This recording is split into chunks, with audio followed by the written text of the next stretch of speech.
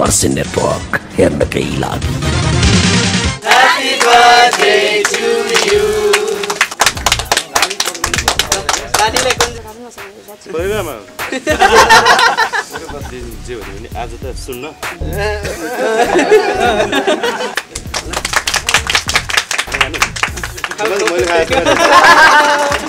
उसले पनि मैले दिएको गिफ्टहरू याद गर्दैन उनीहरूलाई थाहा मैले हामी चाहिँ भुल्दैनौँ नि बासा भन्ने केक चाहिँ अहिलेसम्म बिर्सिन्छ भन्दा भन्दैन केक खाइसक्यो होइन Forseenetwork हेर्नकै लागि Happy birthday dear Nischal. Happy birthday to you.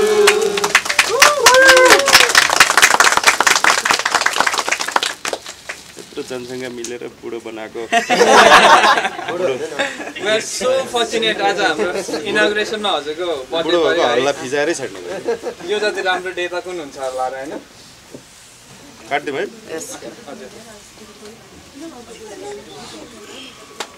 कहाँ काट्ने यति राम्रो हुन्छ त्यति गरौँ न तलबाट कि तलबाट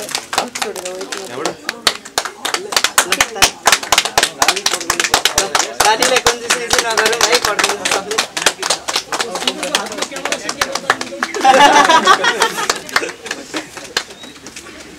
एकछिन म काट्छु परिवारमा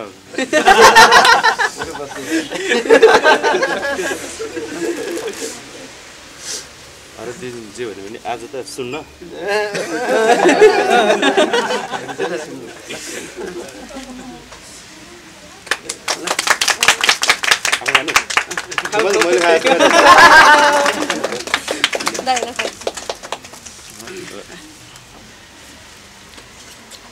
अब त्यही हात खुवाउने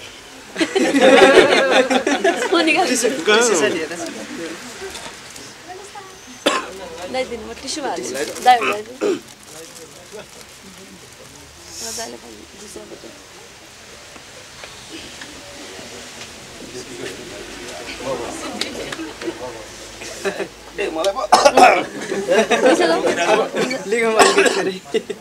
यतिकै राखिदिन्छु ल म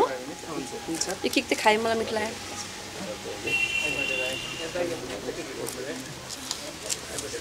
Thank you so much.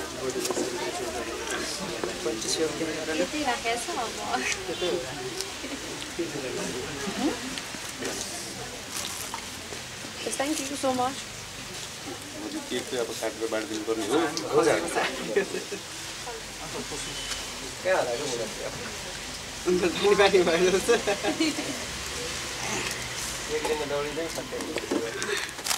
मेरो लागि मेरो बर्थडे इम्पोर्टेन्ट भए पनि होइन उहाँहरूको लागि चाहिँ यो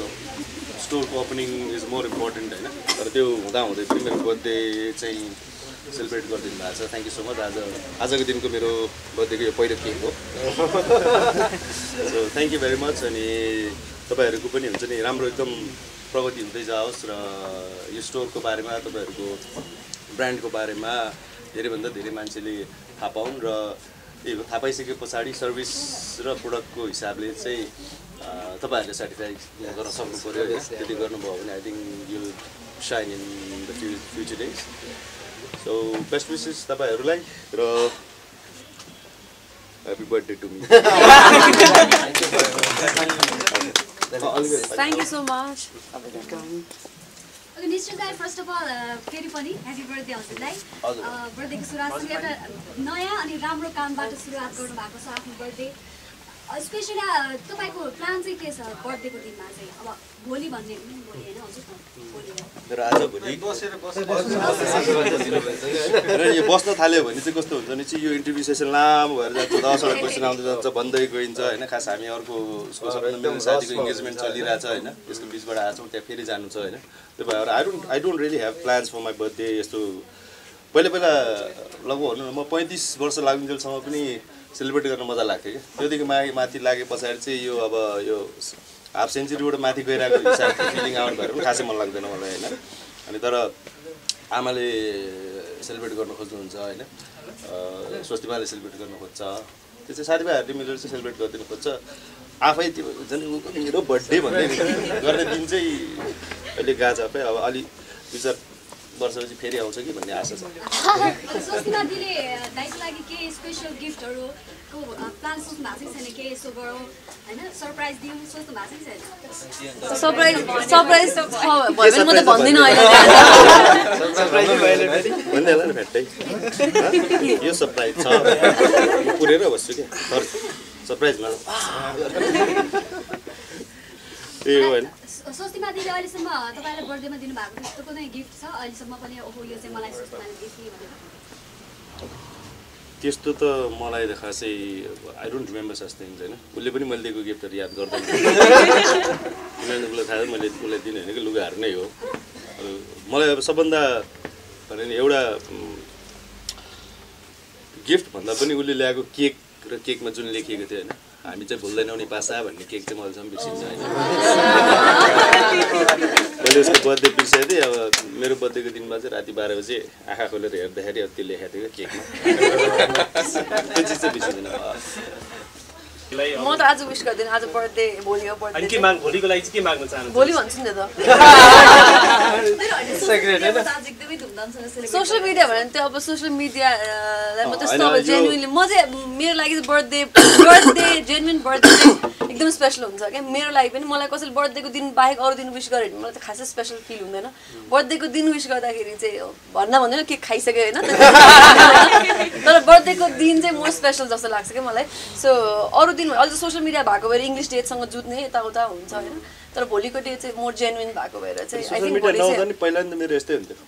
एक दिन अगाडि हुन्थ्यो कि एक दिन पछाडि त्यस्तो हुन्छ तर थाहा हुँदैन नि मान्छेहरूलाई सेलिब्रेट चाहिँ अहिले चाहिँ अब इङ्ग्लिस डेट राखिरहेको हुन्छ सोसियल मिडियामा त्यो मान्छेहरूले अगाडि क्या त्यसको भोलिपल्ट विश गरेर हुन्छ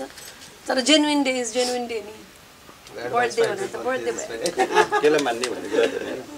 तर म चाहिँ बिकज मेरो लागि चाहिँ मोर नेपाली डेटमा म चाहिँ मनाइरहेको हुन्छु उहाँको पनि नेपाली डेट भोलि हो होइन सो मेरो लागि त्यो दिन स्पेसल भएको भएर म पनि भोलि नै जस्तो हुन्छ नि पहिला र पछि अलिकति डिफ्रेन्ट हुन्छ जस्तो लाग्छ कि जस्तो स्वस्तिमाले दिएको केक कहिले बिर्सिन भन्नुभयो नि जस्तो ऊ आइसके पछाडि होइन तपाईँले बर्थडेमा त्यस्तो के स्पेसल फिल गर्नुहुन्छ ओहो बुढी भएर चाहिँ यो भइरहेछ है भन्ने स्पेसल त्यस्तो केही फिल हुन्छ डिफ्रेन्ट पहिलाको भन्दा त्यस्तो हुँदैन भए पनि भन्नुहुन्छ जस्तो लाग्दैन हैन बोयफ्रेन्ड गर्लफ्रेन्ड हुन्जेलसम्म जति फिलिङ्स त्यो के पनि दुनियादारी चिजहरु यहाँ हैन बुढाबुढी भइसके पछाडि चाहिँ एक्सपेक्टेसन्सहरु सुरुमा हुन्छ हैन पछि गएर चाहिँ उसको लागि के आफै गर्न मन लाग्छ उसले मेरो लागि आफै के गर्न मन लागेर हुन्छ त्यो चाहिँ त्यस्तो बिग डिल जस्तो हुँदैन क्या because we know we care for each other भन्ने किसिमले चाहिँ केही न केही चिज सोचेको हुन्छ गरिरहेको हुन्छ या सोच्दै नगरिएको हुन्छ अनि त्यसपछि रियाक्सन आउँछ त्यस्तो चिजहरु पनि टन्नै भइरहन्छ सोच्दै गरिरहेको हुन्छ उसले मैले चाहिँ गराएको छैन उसले सम्भव भनौँ मेरो बर्थडे त मलाई यादै हुँदैन मेरो एक्चुअली मलाई उहाँको बर्थडे जेन्युइन भन्दा याद छैन क्या डे चाहिँ तर मलाई वर्षभरि याद हुँदैन बर्थडेको दिन चाहिँ याद हुन्छ उहाँलाई मेरो बर्थडे वर्षभरि जहिले याद हुन्छ बर्थडेको दिन चाहिँ याद हुन्छ के अचम्म छ कि त्यही दिन चाहिँ किन भुल्छ होला त्यो साँच्चै भुलेको जस्तो लागेन अलिकति ड्रामा हो कि त्यो पनि हुन्छ म त्यही सोचेको कहिले चाहिँ किनभने वर्षभरि याद हुन्छ मान्छेलाई खै के पनि हुन्छ कामको प्रेसरले हैन कामको यो हैन खै किन हो थाहा छैन कि अब त्यो केही कुराले भुलाउँछ कि या के गर्छ कि अनि कहीँ कसकोबाट पोस्ट देखिन्छ नि अनि हुन्छ भइरहेछ अब त्यो भइरहेको चिजलाई भएको छैन भने किन ढाँट्नु बेकारमा याद छ त्यही दिन पनि याद हुन्छ नभनेको हो त सरप्राइज यस्तै छ जिन्दगानी गोरेटोमा हुन्छ थ्याङ्क यू सो मच सबैजना फेरि अर्को फङ्सनमा जानुपर्ने